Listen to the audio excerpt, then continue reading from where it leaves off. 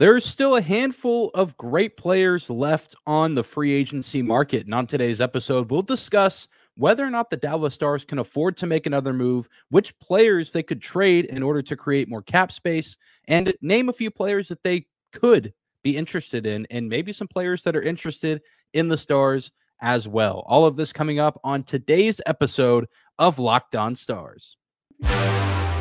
Your Locked On Stars, your daily podcast on the Dallas Stars. Part of the Locked On Podcast Network. Your team every day.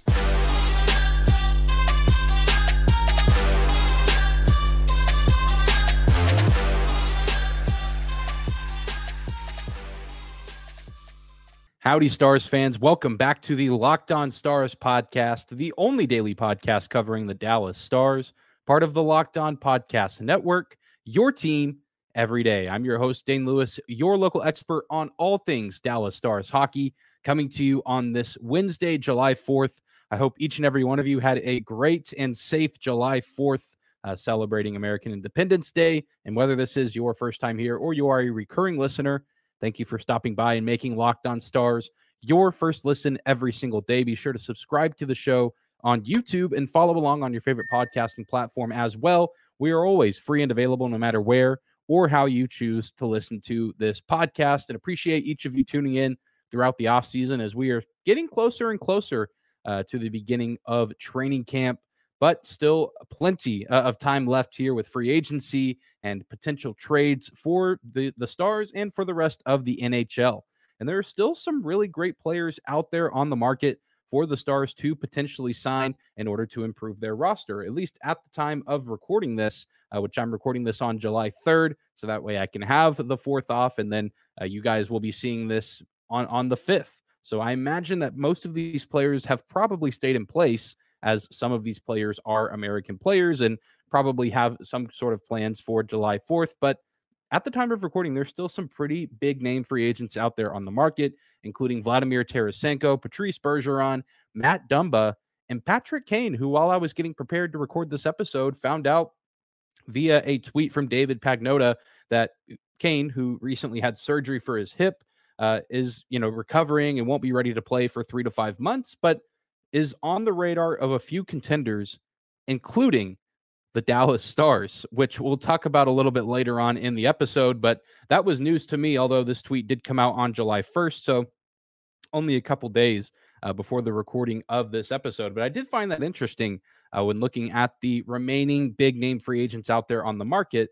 But you're saying to yourself while you're listening to or watching this that the Stars don't necessarily have the luxury of pursuing a lot of the players that I just named, let alone really any player of note. In order to improve the roster, as the Dallas Stars don't necessarily have a ton of cap space, just a little bit over $582,000 in the bank for the Stars right now. So this means that if the Stars are looking to add any of the players I just named, or anyone else still out there on the free agent market, or looking to build the team through trades, this means that the Stars would probably have to trade some of their own players in order to make room. And there are two players that come to mind in this case, and I know these are two players that plenty of other people have thrown out as well, in Mason Marchment and Radek Faksa. Both of those players come to mind, even though they both have no trade clauses built into their contract. Those are a little bit easier to work with because they are not an outright no-move clause, where a no-move clause, the player would have to full-on consent to wherever they're being traded, and that can make things a little bit more difficult, whereas a no-trade clause is a player submitting either 5 to 10 teams on a list of, I can't be traded here, but then that opens things up for every team that's not on that list. And so it's a little bit easier to negotiate and work with a no-trade clause as opposed to a no-move clause. But again, both players, Marchment and Faksa, have both of those built into their contracts right now. And Mason Marchment might provide a little bit more value on the market for a potential suitor, for a potential team looking to add his services to their roster, and trading him would allow the Dallas Stars to get rid of the bigger contract of he and Fox's, coming in at $4.5 million for the next 3 seasons for Mason Marchment. And while this could be appealing to that degree, I think it would be beneficial if the Stars could find themselves with an extra $4.5 million in cap space. I don't necessarily think that Jim Nill would be looking to make this move after only having Mason Marchment for one season. I know overall, the entire product of Marchment's first season in Dallas was underwhelming. And obviously, there's things to be said there, and there's things that need to be worked on and adjusted. But there's also an argument to be made that there was some potential, and there were some points in the season where Mason Marchment looked excellent playing for this Stars organization. And I just don't envision a world where, unless the return is just out of this world, that Jim Nill would look to move on from Mason Marchment so quickly after only seeing him for one season and one run in the playoffs. It could be harder to also move the contract. While it would be beneficial for the Stars, that they're looking to get as much space as possible. And so, they're looking to send off the entire contract, no retention, giving the complete 100% rights of Mason Marchment to whoever would be making the trade for him. And while it's not the biggest deal or the most massive contract to take on, 4.5 a season for the next 3 seasons is quite a bit of a commitment. And that might be a little bit more difficult for Nill to sell to another NHL GM looking to add a player to their roster. So I do think that if you're going to move on from one of these two forwards, moving on from Radek Faksa may be a little bit easier. For one, he is a little bit cheaper, and there's less term on his deal. So it could be a little bit easier to pitch the idea of trading him at $3.25 million a season for the next 2 years. But it would also be another kind of, you're sacrificing a player of quality, and you don't necessarily know what you're getting in return in terms of the trade, and also who else you would be signing through free agency. It would also be very tough to see such a loyal player like Radek Faksa go, who's been around for quite some time now. But I do think that it could be worth it if they're able to add the right piece to replace him. And it wouldn't necessarily have to be a full-on replacement for Faksa himself, as the Stars might already have some of those in Craig Smith, Sam Steele, and of course you have Matt Duchene now on the roster as well. But Faksa does offer some pretty good defense and face-off skills, which could be missed from the team, and he packs a pretty good frame as well with his size and weight, can definitely throw himself around and be a menace to the other teams, pretty decent on the penalty kill as well. But I think the Stars have a tendency to build those kind of players for their team. It seems like they always have 3 or 4 deadly face-off guys, and they do have a handful of some pretty good defensive forwards like Rope Hintz, Ty Dellandrea, who's probably re-signing sometime soon. And then even, Joe Pavelski, despite his age, still pretty good. Jamie Benn. And then, you look at, your Wyatt Johnstons, Logan Stankovens, Maverick Borks, and you hope that you're getting some of that return for cheaper and at a younger age down the line, whether that be this season or in future seasons. So it could be difficult to potentially say goodbye to a player like Faksa, who, isn't necessarily the top dog in the organization, not someone that people are selling out the AAC to see, but he is a valuable player, and he's been valuable to this team over the past few years, and even at times can pack a little bit of a scoring punch. I know he scored over 10 goals this past season, despite playing the majority of the year either on the third or even fourth line. A pretty effective player, but if the Stars could find a way to, trade him and, get maybe a decent return there, I'm not really sure what that would look like given the no trade clause and whatnot, but then you go out and sign an effective top 4 defenseman. And I think that might be worth it if you're able to structure the roster and the lineup in the right way. But if you're watching on YouTube, let me know in the comment section down below what your thoughts would be on trading either Mason Marchment or Radek Faksa. Do you think that both of those players should be on the move? Do you think just one? Give me your thoughts on trading both of those players. But of course, it wouldn't just stop there. You trade those players. The idea would be to continue to add more talent. And we'll take a look at 2 players that I talked about to open the show, in Patrick Kane and Matt Dumba, and see if it would even work for them to come to Dallas and what their roles would be, and if it's even worth pursuing them. We'll cover that coming up next. Today's episode of Locked On Stars is brought to you by our friends at FanDuel. Take your first swing at betting MLB on FanDuel and get 10 times your first bet amount in bonus bets up to $200. That's right. Just bet $20 and you'll land $200 in bonus bets, win or lose. That's $200 you can spend on betting everything from the money line to over-under to who you think is going to hit the first home run. All on an app that's safe, secure, and super easy to use. Plus, when you win, you can get paid instantly. There's no better place to bet on MLB than FanDuel, America's #1 sportsbook. So sign up today and visit FanDuel.com/lockedon to get up to $200 in bonus bets. That's FanDuel.com/lockedon. FanDuel is an official partner of Major League Baseball. I want to thank you again for making Locked On Stars your first listen of the day as we continue on throughout the offseason. Thank you to all the everydayers out there who continue to make us a part of your daily routine. And it feels like we're back in familiar territory. Here we go again. Once again, the Dallas Stars are linked to Patrick Kane in some sort of trade rumor and now really free agency rumor. It feels like the past year and a half or so, there's been times where the fire starts up of, the Stars are interested in Patrick Kane, or Patrick Kane's looking to join a contender, and it's rumored that he's interested in the Dallas Stars. And again, according to Dave Pagnotta on Twitter, July 1st, Patrick Kane, who had hip resurfacing surgery a month ago, and the recovering time is another 3 to 5 months, is on the radar of a few contenders, including the Dallas Stars. It just feels like this is maybe the third or fourth time since I've started hosting this podcast that I've had a discussion. But if it keeps coming up in the news and on social media from somewhat credible sources, I'm going to continue to talk about it because it feels like it just won't go away until maybe he either signs with the team or signs somewhere else this offseason. And then I feel like those rumors go to rest for a little bit, because it felt like, there were stretches of last offseason with him going into the final year of his deal with the Blackhawks.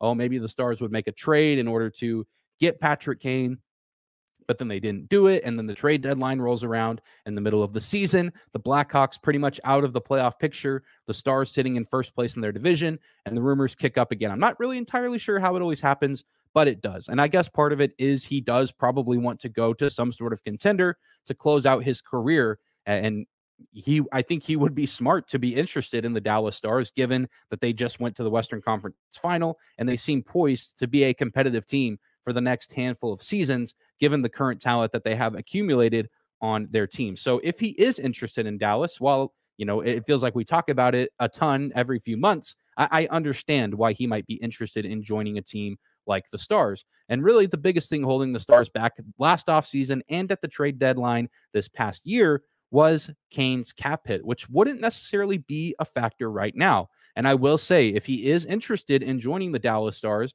Patrick Kane would be wise to follow in the footsteps of another great American-born player in Joe Pavelski and potentially take a huge pay cut. Obviously, again, the Stars would have to move on from some other contracts on the team, Faksa, Marchment, or maybe there's other players who have no move clauses. If you can somehow move on from them, I know that is a possibility as well, but a lot less likely than a player like Marchment or Faksa. But Kane would be wise to do so. He's clearly not going to be demanding as much money as he got on his last contract with that cap hit at $10.5 million a season, although he still can provide good value. So you know that he would want to get paid a pretty decent amount, given that this could potentially be his last NHL contract, depending on how long he signs with whatever organization that he does choose to join, coming in at 34 years old.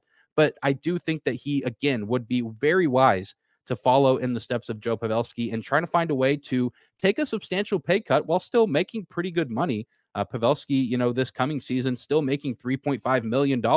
And given the amount of money he's earned over the span of his career, that's still a really decent chunk of change for Pavelski. And I think Kane should be satisfied taking something in that range, if not maybe even a little less, as his role would probably be a little bit more limited as he'd be playing on a second or third line with this Stars team. But he definitely still can provide good value. He still is an effective player. He was effective with the Blackhawks while they were one of the least competitive teams in the league.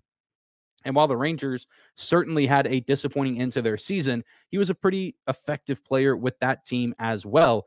It just, I guess, was not meant to be for them to go past the first round, but he definitely still has plenty to offer. So there's something to be said of continuing to add to the offensive firepower that the Dallas Stars currently are constructing with the players that they've had for a while. You add Matt Duchene, and you add players like Craig Smith and Sam Steele that aren't offensive juggernauts, but do provide a little bit of upside compared to maybe some other players that you've said goodbye to in free agency. However, I do think that the Dallas Stars would be doing themselves a disservice if they go out and add another forward. Because even if you can convince Patrick Kane to take a substantial pay cut to join your team, you're still probably spending around $3 or $4 million in order to acquire him.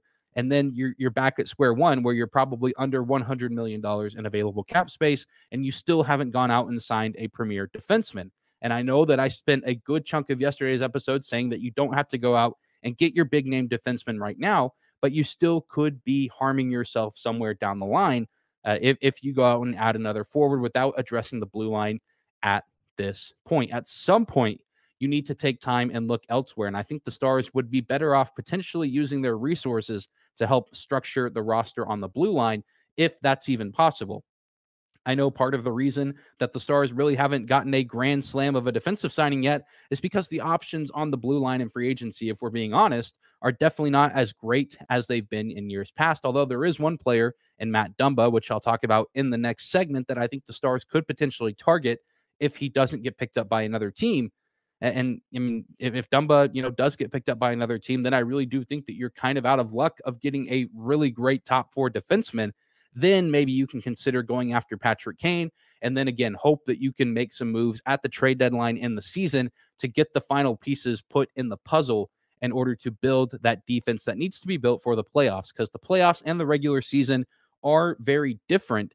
And so I think the Dallas Stars right now have a pretty good team that could compete in the regular season on a night-to-night basis, but definitely this is not the final product you want in order to make another deep playoff run. And again, let me know if you're continuing to have some thoughts as we continue on this episode. Let me know in the comment section down below your thoughts on Patrick Kane, with yet another linked rumor between him and the Dallas Stars. I guess Jim Nill just has a thing for signing great American players, and he does have a pretty nice handful of them currently on the team. And it could be very fun to watch Kane. It would continue to add to the potential mantra of who needs defense when you're going to score 5 or 6 goals a game. And I feel like that's what we said after the Stars got Matt Duchene. And if you add Patrick Kane to that mix, you're saying it even more so. And that's one of, if not the deadliest offense in the National Hockey League. But offense can only get you so far. At some point, you do need to play some defense and support your goaltender and not leave them out to dry as often as the Stars tended to do in the back stretches of the playoffs last year.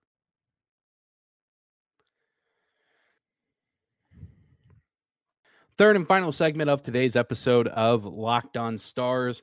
More rumors, again, from Dave Pagnotta. I feel like this guy just loves to throw things out about the Dallas Stars. Whether or not there's any stock worth putting into them is to be determined, but certainly worth talking about this offseason. I actually saw this on Reddit. A Stars fan on the Dallas Stars subreddit posted, David Pagnotta of the Fourth Period is reporting that the Stars are targeting Matt Dumba and looking to trade Mason Marchment to make room. And then there is a link to some article. I could not myself find this full article, or I'm assuming that's what this is from. But there was an image attached to the post on the subreddit that said the Dallas Stars are one of the teams that would love to add Dumba, but they need to clear out money. And there's some chatter Mason Marchment might be in play. He has a 10-team no-trade list and 3 years left on his contract. So there is some rumblings there that, again, Mason Marchment could be on the move, and the Dallas Stars could be interested in adding Matt Dumba. And yes, this is the Matt Dumba who became arguably the most hated man in Dallas during the playoffs after that hit on Joe Pavelski. And as much as that frustrated me, and still to some extent does to this day, although winning that series definitely did help me get over it, and Pavelski's performances throughout the rest of the postseason also helped me get over it, Matt Dumba is a pretty solid defenseman. Certainly not the best that the Dallas Stars could get or could have gotten in free agency, but given the options left and given the really lack of moves made in order to fully improve the blue line, I think adding Matt Dumba would certainly not be the worst thing. He checks a lot of different boxes that the Dallas Stars would be looking for in a defenseman. He's a veteran that is definitely still seeing some of his better days. He's not a washed defenseman at only 28 years old. He could slot in somewhere on the top 4, and he shoots right-handed, which I know many of you love to talk about. Oh, you need someone that can shoot right-handed so Miro can play on his side, yada, yada, yada. I get it, but this would, satisfy that crowd that is thinking that the Dallas Stars desperately need to only sign right-handed defensemen.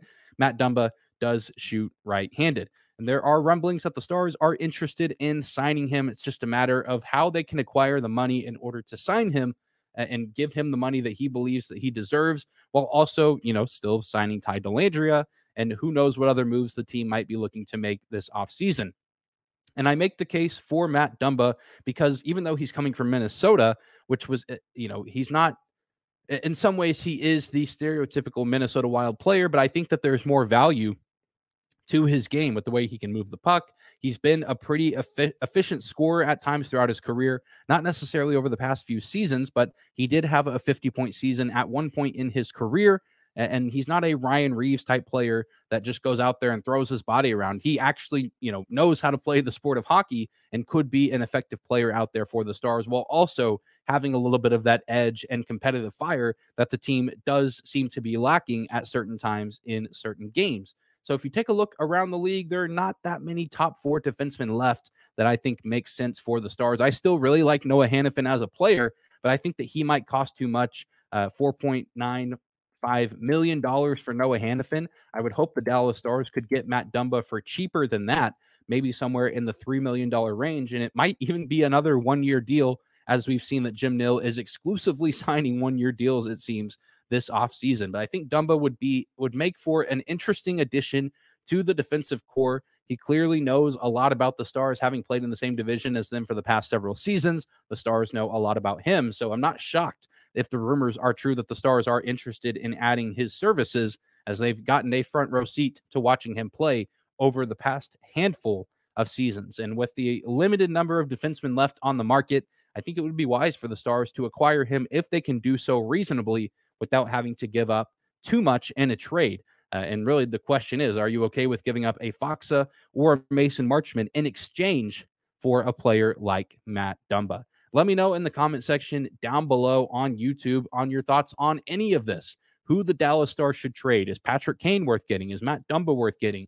Do you want to see them pursue different free agents? Tarasenko, Patrice Bergeron. It's really more a matter of whether or not he's going to be playing at all. We need to figure that out first, not just, where is he going to play? We need to know if Bergeron is playing at all, and would be crazy to see a guy who's been a lifetime Boston Bruin play for a different team. But despite the age, I think the Dallas Stars could certainly benefit from adding the 6-time Selke Trophy winner to their roster. But let me know your thoughts down below in the comments. But I hope you guys enjoyed today's episode of Locked On Stars. Thank you so much again for tuning in and continuing to make us your first listen of the day. Subscribe to the show on YouTube. Follow along on your favorite podcasting platform of choice. We are always free and available no matter where or how you choose to listen. We'll, of course, be back here tomorrow. We are back in the swing of things. We'll finish out this week with an episode Thursday and Friday as well. And then we'll be back to regularly scheduled programming from here on out. So I hope you guys enjoy your Wednesday. Take care of yourselves, and we will see you back here tomorrow.